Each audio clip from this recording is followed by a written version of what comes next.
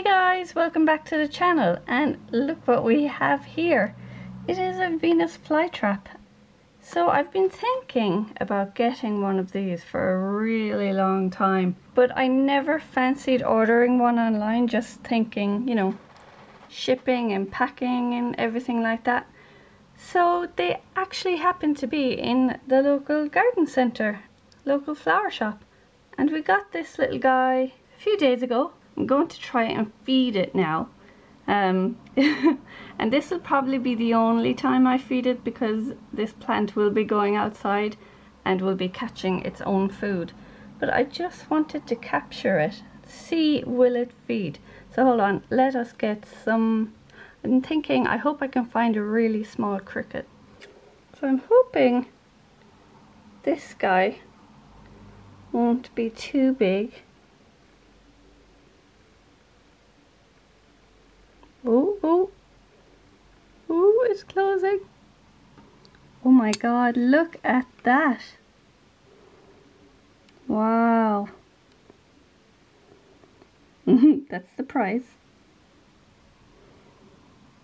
So apparently what should happen now is it should close properly in a few minutes and actually start to digest.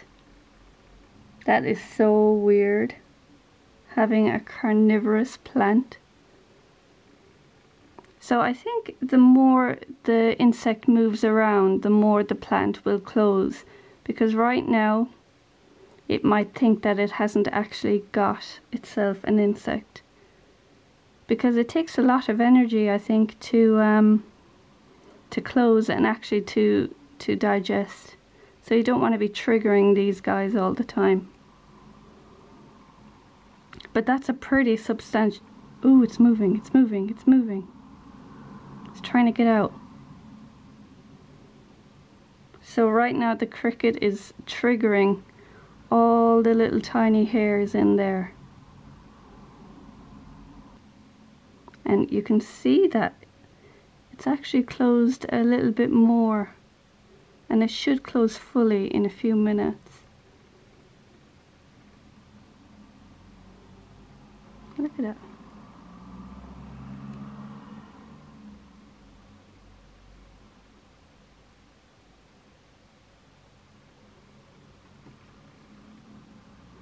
Yeah, it's really closing now.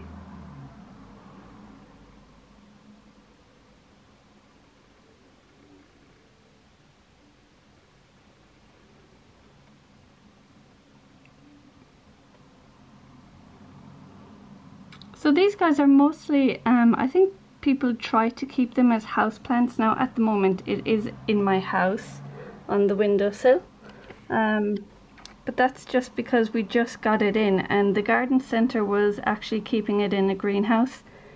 So as you can see, it's getting loads of light at the moment, but here in Ireland our summers don't really get that hot until maybe May or June. So next month, I'm thinking in May, I will let this guy out in the garden, and hopefully it will catch its own food. And they do have a dormant stage as well, so in the winter. Now they don't mind it getting a bit frosty, but I think just to be safe I'm going to bring it in, but keep it in a cooler part of the house, in a darker part of the house. Yeah, look, it's really closing now. I'm going to repot it as well. I don't know if this pot is actually, I think it's too small because they're actually coming out over it. But I'm going to let it settle in this environment for maybe a week before I replant it. And it's sitting in water. Now I've heard mixed reviews about whether it should sit in water or not, but hey, you live and learn, hey? So I have it sitting in water at the moment, and it's rainwater. So these guys get all their nutrients from the actual bugs that they eat. So the soil should be nutrient free and the water should be nutrient free. So a distilled water or a tap, or not tap water, don't give it tap water. So distilled water or rainwater. So this is actually rainwater from our barrel outside. Here in Ireland it rains quite a bit, so we have plenty of rainwater here. I really hope it does. Oh, look at this little baby one. Look at how small that one is. It's tiny. So that was the biggest, I don't know what you call them, mouth.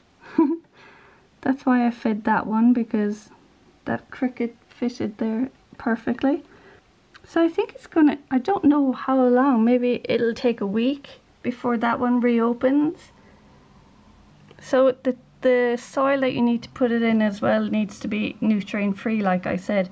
So I've heard different people use different substrates, so I'm hopefully going to use maybe a sphagnum moss and a sand, nutrient free sand, so not Repti sand or anything like that, and a bit bigger pot, wider anyway. And then we're going to put it outside in the summer months and let it eat its own food and just keep an eye on its water levels, and hopefully this little thing will last. I will write up the scientific name. I honestly don't know what the scientific name of it is. Oops. But it is in the thing, and look how much it's closed up already. See? That's insane. You can't even really see the cricket anymore. So that meal should do it quite a while, I'm thinking.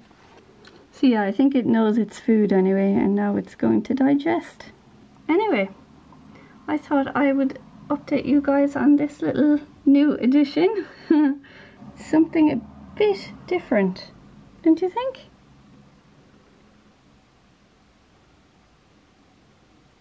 Pretty cool. Alright, I guess I'll see you guys next week. If you like this video, as always, give it a thumbs up, comment something, subscribe, and I shall see you next week.